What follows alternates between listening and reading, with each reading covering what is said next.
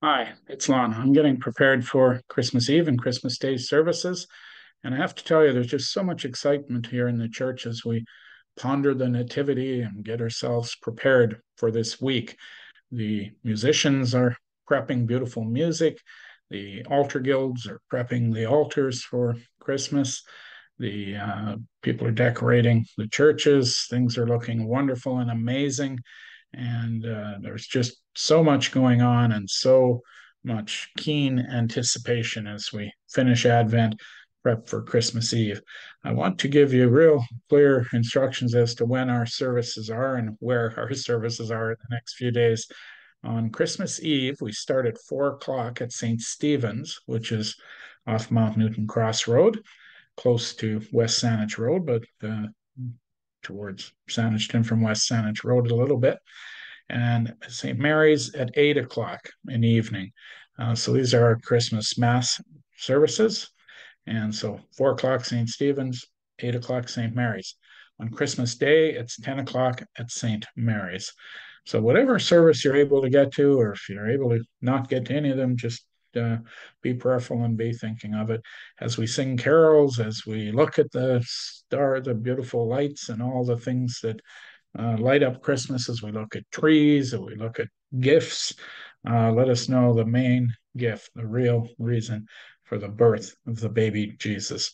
And as we embrace the birth of the baby, this incarnation, this coming and living in our neighborhood, becoming part of humanity in order for God to then continue to be the divine through Christ, and this great signpost to us about what it means to be human, what it means to be loved by a God with such amazing love and grace. Thank you so much, and we hope to see you on any of the Christmas services.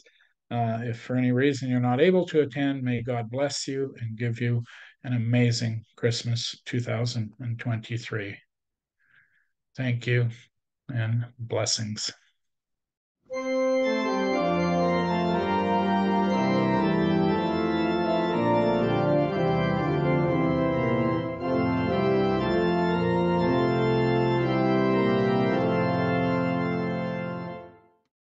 I wonder what you might draw if I invited you to draw an image of God.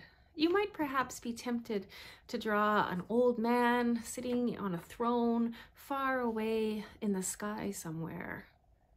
But at Christmas, we're confronted with an entirely different picture of God. We're confronted with a God who is not old, but very, very young, and a God who is not far away, but Emmanuel, God with us. Born as a baby infant, a brown infant born to poor parents in an occupied territory. A child who was so vulnerable, whose circumstances are so tenuous that no sooner than he is born must he flee with his parents to Egypt as a refugee.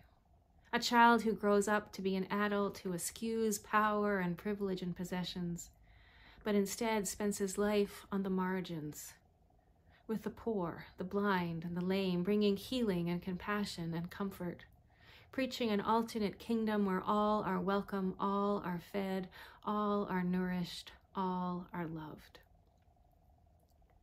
Our God, we discover at Christmas, is a God who shows up, even when things, and perhaps especially when things, are messy and complicated and violent. This Christmas, there is much we might be tempted to look away from, whether it be the unhoused people in our own communities living in tents and in doorways, whether it be the images of children in Gaza and other war-torn countries who are hungry, who are injured, who are dying. But our God is a God who shows up, and our God calls us to show up as well.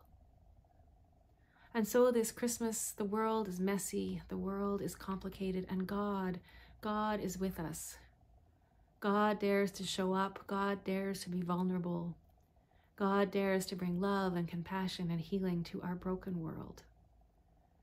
And so as we celebrate Christmas, we too are called to incarnate God's love. We too are called to show up.